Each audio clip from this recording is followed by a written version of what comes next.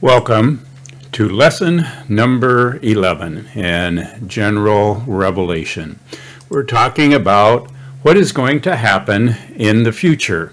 We've already covered several different topics of this. We started in the Old Testament, and then we began looking at some of the first events of the tribulation period, and now we're getting towards the end of the tribulation period. In this lesson, we want to talk about a battle that's found in Ezekiel chapter 38, and I've just labeled it the Ezekiel battle. And then we'll look at the last event of the tribulation, which is the return of Jesus Christ to this earth. Our passage is found in Ezekiel chapter 38. Let me read several verses. It says, "And the word of the Lord came to me, saying, Son of man, set your face toward Gog of the land of Magog, the prince of Rosh, Meshech, and Tubal, and prophesy against him." And on down to verse 5, it talks of other nations, Persia, Ethiopia, and Put with them. And thus we see several of these various nations, and this map can kind of give you an idea of where these various nations are. The land of Magog up to the north, likely Russia, that kind of area. Meshech and Tubal, this is modern-day Turkey. Then we've got Libya, Cush, Put, all of these, Persia, these nations are all involved in this battle that we are calling the Ezekiel battle. Jump down to verses 11 and 12. "And you will say, I will go up against the land of unwalled villages.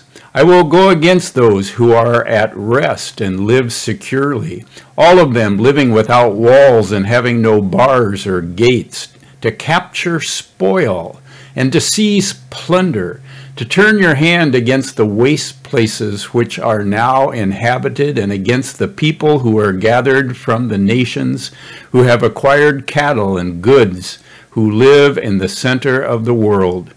There are 2 points I want to make in these two verses. The first is that Israel is at a time of peace, a time of rest. The unwalled villages would mean that their defense system is let down, that they do not have walls. They're living securely. And certainly that does not describe Israel today, as basically every nation around Israel is anti-Israel, almost every nation, some even wanting to annihilate Israel. And so they're certainly not at peace or at rest. They're not living securely in unwalled cities today. Also, the second thing I want to point out is the purpose of this invasion. It says in verse 12 that their desire is to capture spoil, to seize plunder. In other words, they want to ransack the nation and to take the wealth of the nation. That's their goal of this battle. Then in chapter 39, verses 1 to 3, "And you, son of man, prophesy against Gog, and say, Thus says the Lord God, Behold, I am against you, O Gog, prince of Rosh, Meshech, and Tubal, and I shall turn you around, drive you on, take you up from the remotest parts of the north, and bring you against the mountains of Israel, and I shall strike your bow from your left hand and dash down your arrows from your right hand." Hopefully you recognize the emphasis that I made on the various personal pronouns. It's God himself. He's saying that it is I who am against you, that I will turn you around. I, God, shall strike your bow, your weapons. So the question comes to our mind, what battle is this? What's he talking about? Some might say that this Ezekiel battle is the same as the Battle of Armageddon that we talked about in the last lesson. The Battle of Armageddon was where the various nations of the world gather together.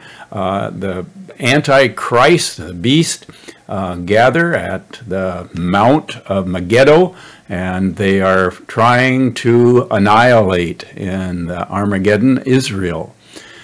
Now, there are several differences between this Ezekiel battle and the Battle of Armageddon. First, there's a difference in allies.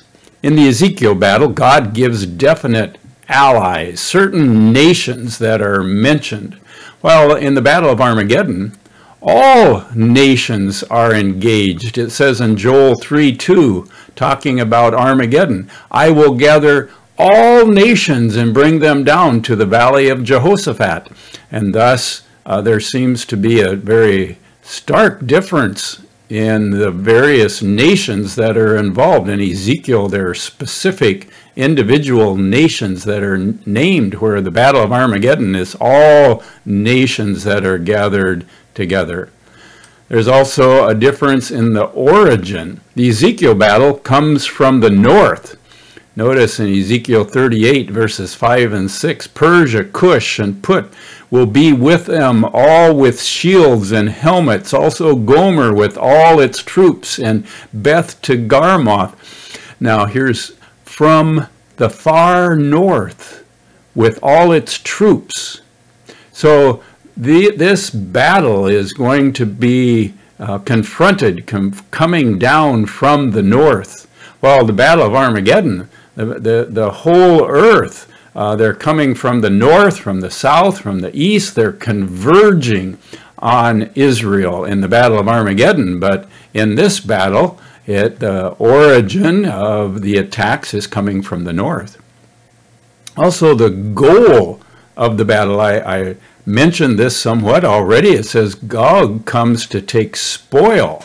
I will plunder and loot, it says in Ezekiel 38:12, where in the Battle of Armageddon, the nations assemble to destroy the people of God. There's a difference in that the battle in Ezekiel, some nations protest this battle. They speak against it. In Ezekiel 38 and verse 13, it says, Sheba and Dedan and the merchants of Tarshish and all her villages will say to you, have you come to plunder? Have you gathered your hoards to loot, to carry off the silver and gold, to take away livestock and goods, and to seize much plunder? In other words, there's a questioning of their motives. There's as if a rebuke of these nations that are coming against Israel. But in Armageddon, there are no protests, as all the nations are joined against Jerusalem. Also, the leader of these two battles, Gog, is said to be the head of the armies, but in Armageddon, the beast is the head of the invasion. In Revelation 19:19, it says, Then I saw the beast and the kings of the earth and their armies gathered together to make war. Also, in the Battle of Ezekiel, God calls for assistance in executing judgment on Gog. It says, I will call for a sword against him. He's asking for help.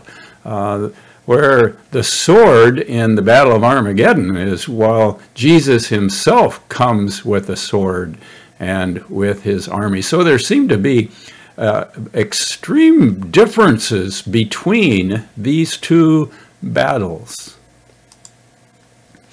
So we might then want to ask, when is this Ezekiel battle going to take place? There are several options that have been presented. Some would say that it's prior to the rapture, and some of my favorite theologians believe this, but I see there's a problem with this, because if that is true, then it would mean that the rapture is not imminent.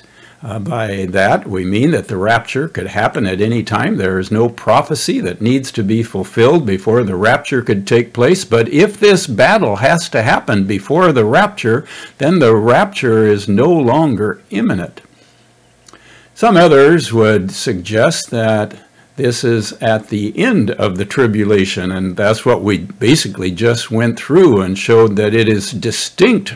It is different in many, many ways from the Battle of Armageddon. So it's not that ending battle of the tribulation. Some have suggested it's at the beginning of the millennium. And yet the wicked, when Jesus returns, are destroyed. They're judged. And so at the beginning of the millennium, there are no enemies left when Jesus is there reigning upon the earth for 1,000 years. Others say it's at the end of the millennium. However, in Ezekiel 38 and 39, we see this battle, but then in Ezekiel 40 through 48, it goes on to talk about the millennium. So it seems that the millennium follows this battle.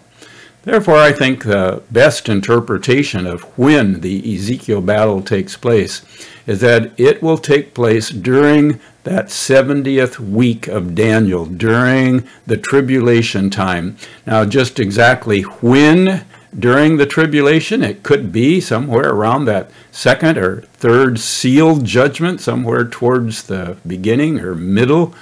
We don't know just exactly when, but it seems that Israel is living in a time of peace. They feel that there's no need for walls around their cities. They're at rest.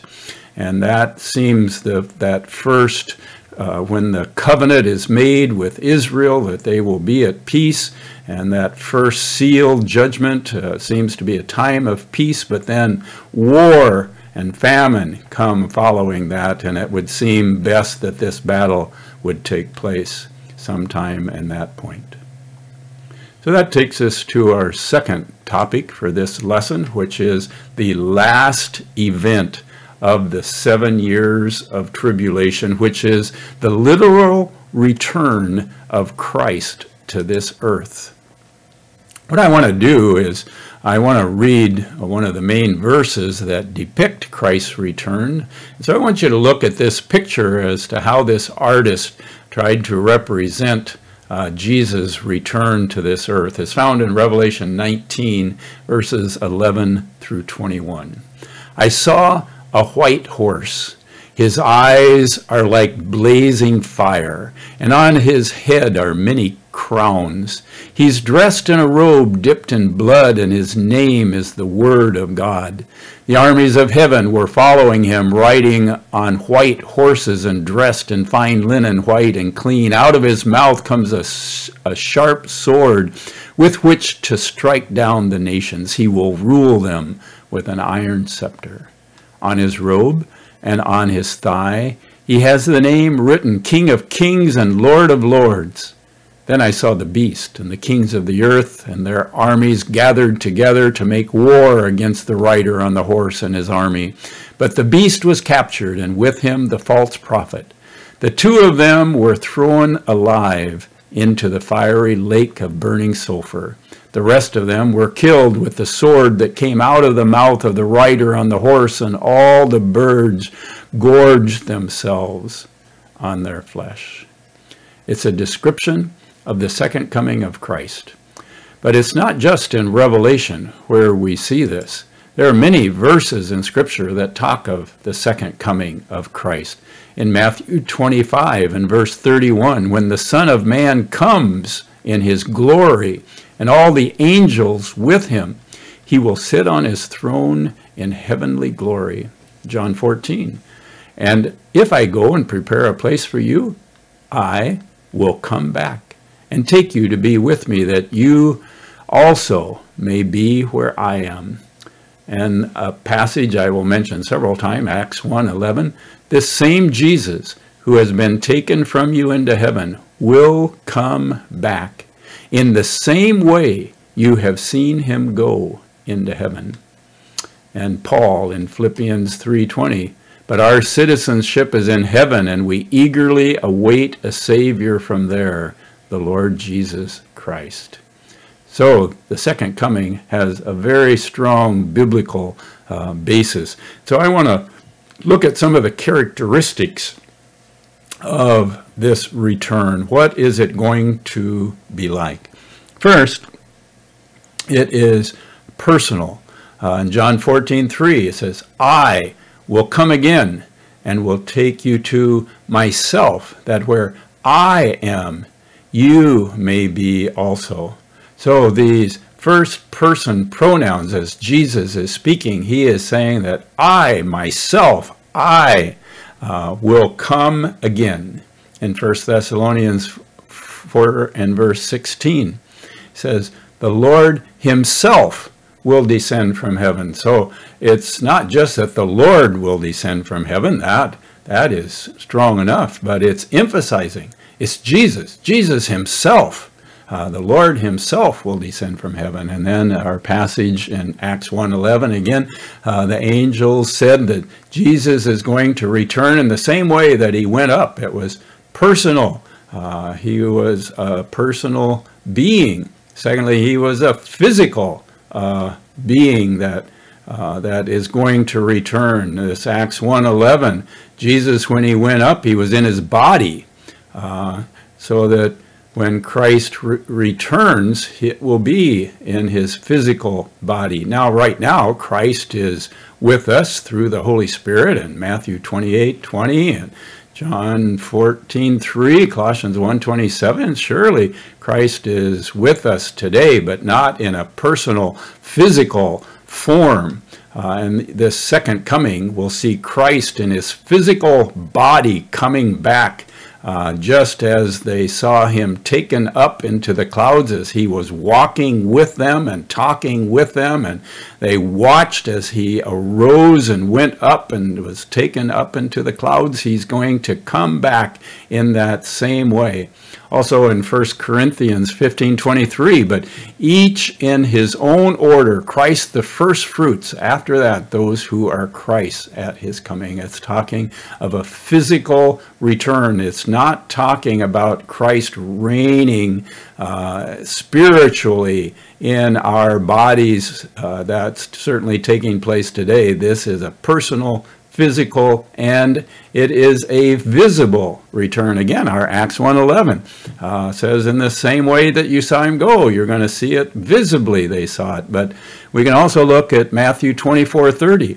And then shall appear the sign of the Son of Man in heaven, and then shall all the tribes of the earth mourn, and they shall see the Son of Man coming in the clouds of heaven with power and great glory. Matthew 26 and verse 64, Jesus said to him, you have said it yourself. Nevertheless, I tell you, hereafter you shall see the Son of Man sitting at the right hand of power and coming in the clouds of heaven. This coming, this second coming, fourthly, will be triumphant and glorious. He will come back on the clouds with great power and great glory. It says in Matthew 24:30, and then the sign of the Son of Man will appear in the sky. Then all the tribes of the earth will mourn, and they will see the Son of Man coming on the clouds of the sky with power and great glory.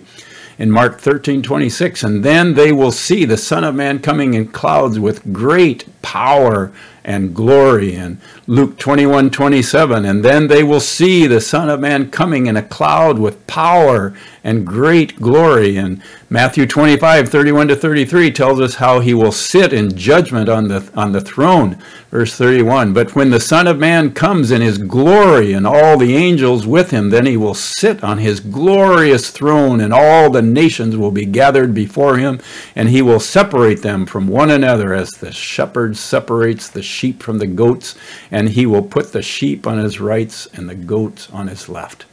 So Christ's return is he will personally, physically, visibly, and triumphantly come from the clouds down to this earth and will reign for 1,000 years. Now, there are several other events that are taking place during this time. We'll just briefly mention them.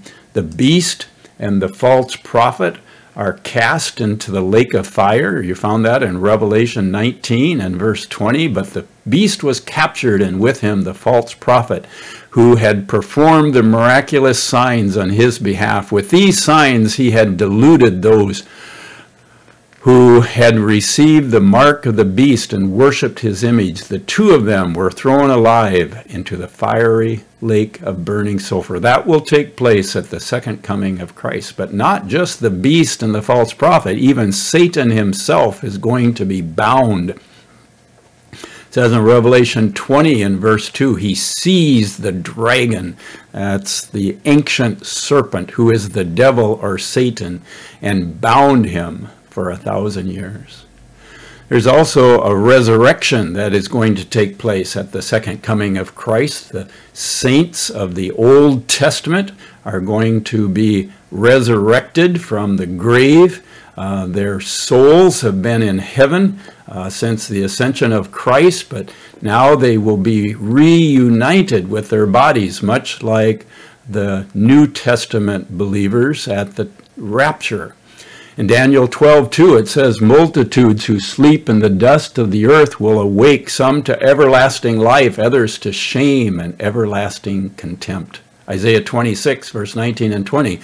But your dead will live, their bodies will rise. You who dwell in the dust, wake up, shout for joy. Your dew is like the dew of the morning. The earth will give birth to her dead. Go, my people. Enter your rooms and shut the doors behind you. Hide yourselves for a little while until the wrath has passed by. Now, these Old Testament believers are going to be resurrected along with the tribulation saints. We see that in Revelation 20 and verse 4. I saw the thrones on which were seated those who had been given authority to judge, and I saw the souls of those who had been beheaded because of their testimony for Jesus and because of the word of God. They had not worshipped the beast or his image and had not received the mark on their foreheads or their hands. They came to life. Their bodies are raised for 1,000 years to reign with Christ. There's two judgments that are going to take place. The Jews are going to be judged in Ezekiel 20. As surely as I live, declares the sovereign Lord, I will rule over you with a mighty hand and with an outstretched arm and with outpoured wrath. I will bring you from the nations and gather you from the countries where you have been scattered with a mighty hand and an outstretched arm and with outpoured wrath. I will bring you into the desert of the nations, and there face to face I will execute judgment upon you. As I judged your fathers in the desert of the land of Egypt, so I will judge you, declares the sovereign Lord. I will take note of you as you pass under my rod, and I will bring you into the bond of the covenant. I will purge you of those who revolt and rebel against me, although I will bring them out of the land where they are living, and they will not enter the land of Israel. They will know that I am the Lord. Also, the Gentiles are going to be judged. It's called the judgment of the sheep and the goats, one that we're quite familiar with. It's also found in Joel chapter 2. So these events are all going to be taking place at the second coming of Christ. You know, I like how C.S. Lewis depicts this in Narnia, where he speaks of Aslan the lion returning to Narnia, and he says, I quote, "Wrong will be right when Aslan comes in sight. At the sound of his roar, sorrows will be no more. When he bares his teeth, winter meets us death, and when he shakes his mane, we shall have spring again." Jesus will return to earth the second time. The first time he came as a suffering servant to die to pay the penalty for our sins. He will come the second time as a conquering warrior who will defeat evil and set up his kingdom, where he will reign with justice for 1,000 years, which we will talk about in the next section, the millennial reign of Christ.